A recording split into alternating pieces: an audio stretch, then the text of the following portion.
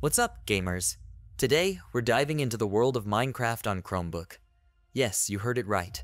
The game that's been around for ages, spawning countless memes and adventures, is playable on your Chromebook, and I'm here to guide you through every step of the way.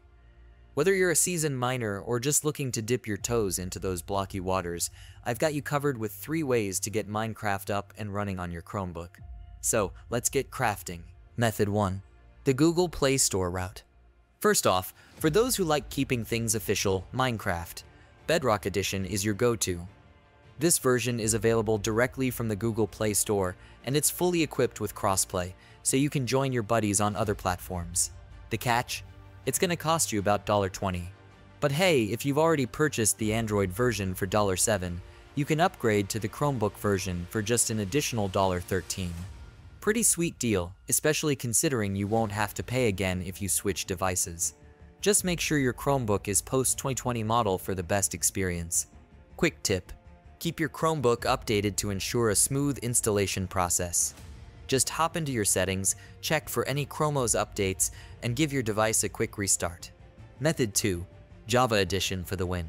Now, for the purists out there who won't settle for anything less than the Java Edition, brace yourselves for a bit of a setup journey. You'll need to enable Linux on your Chromebook, which sounds daunting, but is actually pretty straightforward.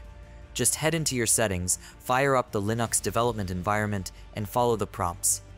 Once you're set, download the Minecraft deb file from the official site, and with a few commands in the terminal, you'll be all set to dive into the Java Edition. This method is a bit more hands-on, but it's worth it for that authentic Minecraft experience.